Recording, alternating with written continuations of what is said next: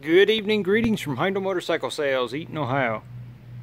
So you may have saw our other video put up here a few days ago about the 2019 pre-owned that we had. You know what I say had. One of our good customers traded in his 2013 Ural Gobi on the 2019 that we had available. So this one, the 2013 Gobi, is going to be available for sale. Just put it up on the lift, going to get ready to go over it, make sure everything's good to go. We did sell this unit new back in August of 2013, so almost 7 years ago. And this unit's going to be available. It does have a little bit of oxidation here and there, likely been out in the weather a little bit, but nothing major. Looks very good. Has lots of upgrades on it. Gentleman had added fender luggage rack. See, it came standard with the entrenching tool there. The Heindel rear bumper, which looks very good on it. You see the aluminum fluid canister. In 2013, the fluid cans were aluminum. Of course, you have drum brake on the sidecar and on the rear of the motorcycle, so you see the large spare wheel there with the large hub. Same on the sidecar and then on the rear of the motorcycle. Gentleman did have tractor seats on it, and he wanted to swap out. He wanted to keep his tractor seats. He had a custom backrest that he'd made put on there, so he went ahead and swapped the seat out with the one off of the 2019 GearUp.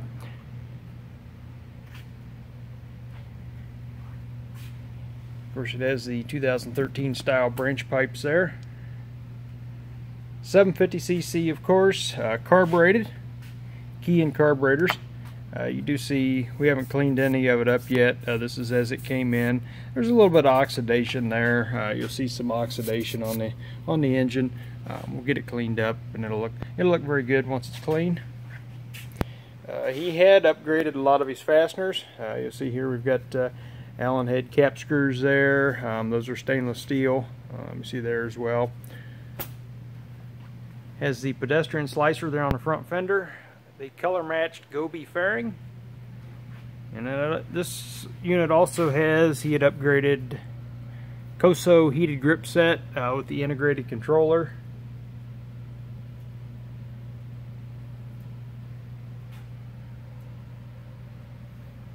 See there. Then it also had on this unit, the customer had upgraded to a barrel style lock for the toolbox tank. And of course you have on the sidecar, you do have the spotlight.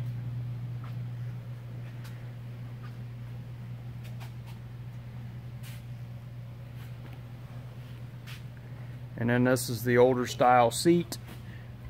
The new style seat assembly that has the under seat storage will go right in. The pan will bolt right in. We do have those available. If you wanted to upgrade to the new style seating, we could do that, no problem. Fact is, if you talk to us right, we may be able to work that out in the sale price. And I got an aftermarket set of LED driving lights there. Turn the key on. As the with the key on, you have the ring halo around, and then when we turn the switch inside the sidecar, let's see, pull switch. Pull the switch out there. That turns your lights on. Very bright LED. We have the housings available. This is the sealed beam. This was the Wagner sealed beam. We do have the housings where you can convert that to an H4 and then install the LED in it as well. And it looks like he's still using the switch inside the sidecar, so we'll go over here and turn this off. And then the other switch in here has another switch. That is the spotlight. You see there, it turns the spotlight on and off. And then you also have the European style power outlet. Of course, the GearUp model is your 2-wheel drive, so this does have the engageable sidecar wheel.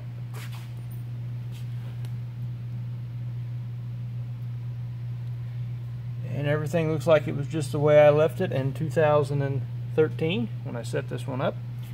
This one did come from us. Fact is, I think this is probably the first time it's been back in the shop since we sold it new. And we'll go ahead and let the lift down, and we'll take a look, see how many miles are on the odometer.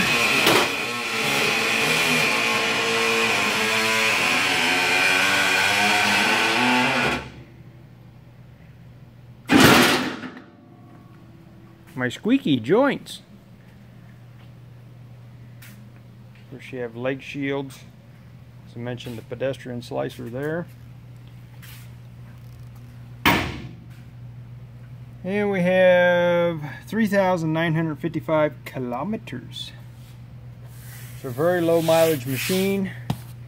And this is almost a brand new bench seat. That's the one that came off the 2019.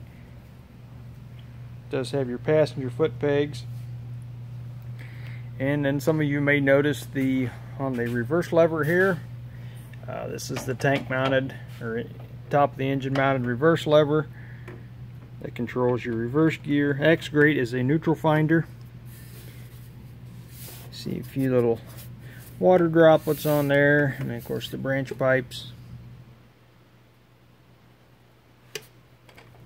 Very good machine. Probably put a new mirror on it. I just picked up on that. Here's the rattle. The glass is loose in the mirror, and the only way to correct that will be to put a new mirror on it. Make sure we're in neutral. Make sure our enrichers are pulled out.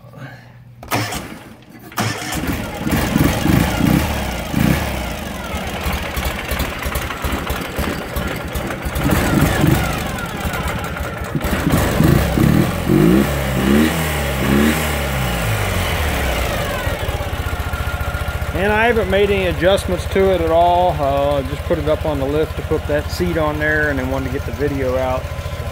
So we'll go through and make some cable adjustments. The clutch cable needs adjusted. The gentleman did indicate that it has a newer battery had been installed. Of course, the brakes are going to be in good condition.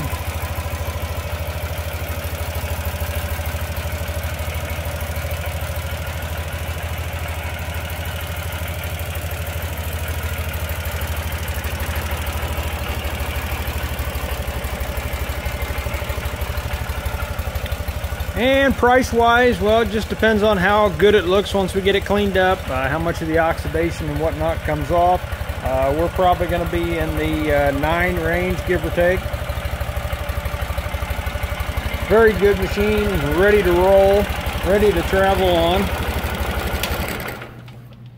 And on a lot of the videos that have the toolbox tank, we've never talked about the inside storage.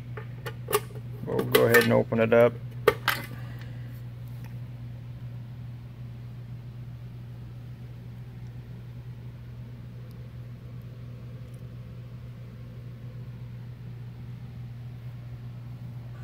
And give you an idea how deep it is. Finger width, finger length, depends on how long your fingers are, I guess, doesn't it? And let's see. Snazzy fangled barrel lock. Must be smarter than the lock.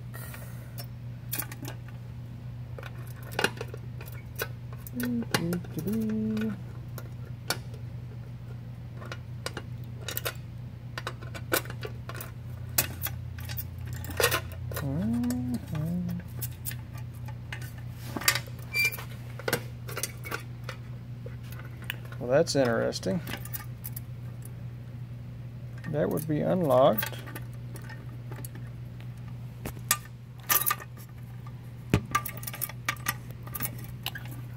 I'll monkey with that. I'll make it right. You saw me open it. It's got to close. Just gonna take 2 hands to do it. So, again, this is a little rust run from being out in the weather. See how that wipes off. So that's the kind of stuff we'll get all cleaned up. In the trunk is the toolkit, the tonneau cover. What else is in the trunk? I've got extra keys hanging here. Got the tonneau cover, toolkit, owner's manual, antique touch-up paints around here someplace, I think. I don't remember where I put it. But anyway, this is a 2013 Ural Gobi with lots of options. Heindel Motorcycle Sales, Eaton, Ohio. As always, thanks for watching.